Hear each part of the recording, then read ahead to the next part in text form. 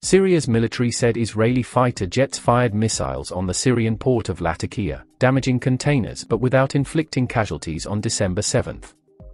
The attacks came after a Syrian politician has claimed that Iran and North Korea are helping the Syrian regime to develop a nuclear reactor. The Israeli military struck a number of sites in western Syria in a rare early evening attack, Syrian state media reported. According to the Syrian military, the strikes hit targets in the area of Homs in western Syria and around Tartus, along the Mediterranean coast. One of the targets was located at the Shayrat airport near Homs. Syrian state media outlet Sana reported that 2 Syrian soldiers were wounded in the strikes, which also caused material losses. The opposition-linked Syrian Observatory for Human Rights reported that the targets were Iranian-controlled weapons caches. There was no comment from the Israel Defense Forces, in line with its policy of ambiguity regarding its activities in Syria. This was the third attack attributed to Israel in the past week and a half, and at least the 6th in the past month, marking a clear uptick in the number of strikes allegedly carried out by the Israeli military. According to the Syrian military, the last attack was conducted at 7 p.m., an irregular time for an alleged Israeli strike, which are typically conducted in the early hours of the morning. According to Syria, the missiles were fired from Israeli jets flying off the coast of Lebanon, north of Beirut. The Syrian military said it shot down most of the incoming missiles, a claim it makes after nearly every alleged Israeli strike, which Israeli military officials and civilian defense analysts largely dismiss as empty boasts. Additionally, the Israeli forces struck targets using surface-to-surface missiles near the Syrian capital of Damascus. Israeli officials have expressed increasing concern over the proliferation of Iranian-made surface-to-air missile systems in Syria, as well as the Syrian military's improved air defense capabilities, which have made it more difficult for the Israeli forces to operate over Syria.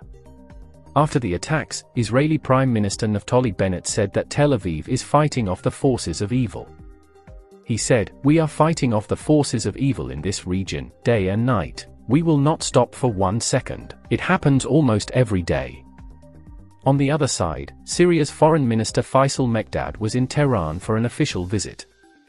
He has indicated that Damascus will respond to Israel's recent attacks on the country. Mekdad made his comment following Israeli air strikes on the port of Latakia. He said, "Those who attacked Syria are its enemies and they supported the terrorists. Syria is paying special attention to strengthening trade relations with Iran." Mekdad also warned Israel not to underestimate Syria's military capabilities and its ability to respond to attacks. He also said, "Syria is paying attention to strengthening trade relations with Iran, which is a hostile country for Israel. We welcome any attempt to end the sanctions and we welcome any participation with Iran in Syria." The Israeli attacks came after Syrian opposition member and former parliamentary member Mohammed Barmo claimed that North Korea and Iran were helping develop a nuclear reactor in Syria, the latest in a series of similar reports in recent years, in an article published in the Saudi Okaz newspaper. Barmo claimed that Syria is working on a reactor project in the Al-Ghar plain in northwestern Syria.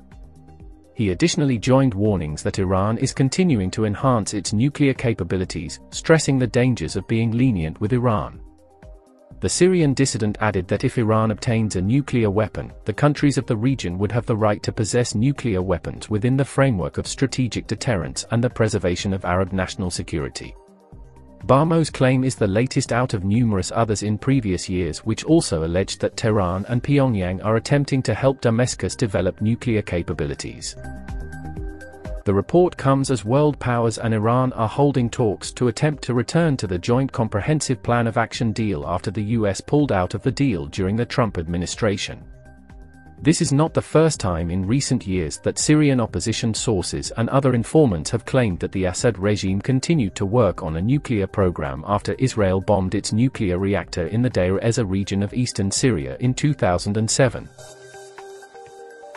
In 2018, a Syrian opposition source quoted by the UK-based Arab-language Al-Quds Al-Arabi news site claimed, Syria was working with Iran and North Korea to build a nuclear reactor near Al-Qusair, located near the border with Lebanon about 100 kilometers south of the Al-Ghar plain.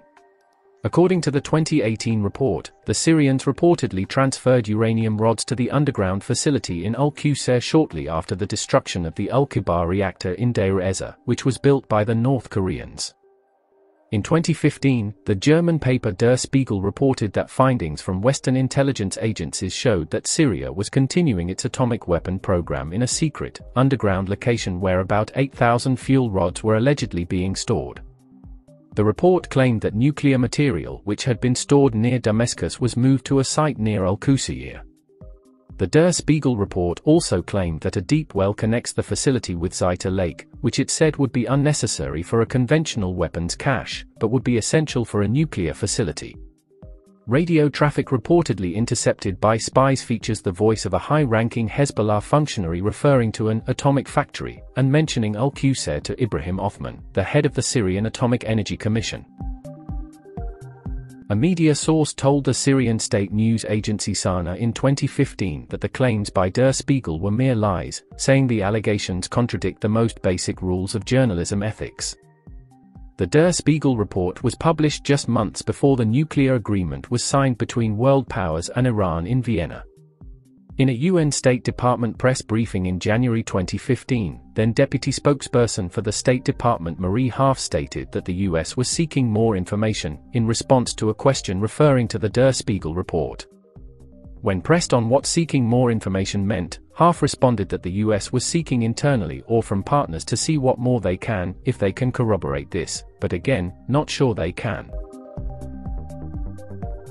A 2018 report by the Institute for Science and International Security stated that while commercial satellite imagery did not provide any concrete information about the purpose of the Al-Qusayr site, learning the purpose of this site should be a priority. The report agreed that the site definitely hosts an underground facility. The report also noted that the facility lacked any security fencing, similar to the nuclear reactor in Deir Ezzor. A 2013 report by the same institute stated that Syria is believed to be actively hiding assets associated with its past undeclared nuclear reactor effort, including a large stock of natural uranium metal, warning that this poses nuclear proliferation risks. Syrian politician Barmos claim that the Syrian regime is developing a nuclear reactor with the help of North Korea and Iran comes amid the ongoing and revamped talks regarding the salvaging of the Iranian nuclear deal in the Austrian capital, Vienna. If Damascus, Pyongyang and Tehran are, indeed, constructing the reactor and working together on a revived Syrian nuclear program, there could emerge new speculation on what step Israel could potentially take to again attempt to eliminate the chance for Assad's nuclear capabilities, especially in an effort to prevent all three countries possessing such weapons. It is time to get your opinions. Should Syria be prevented from having nuclear power?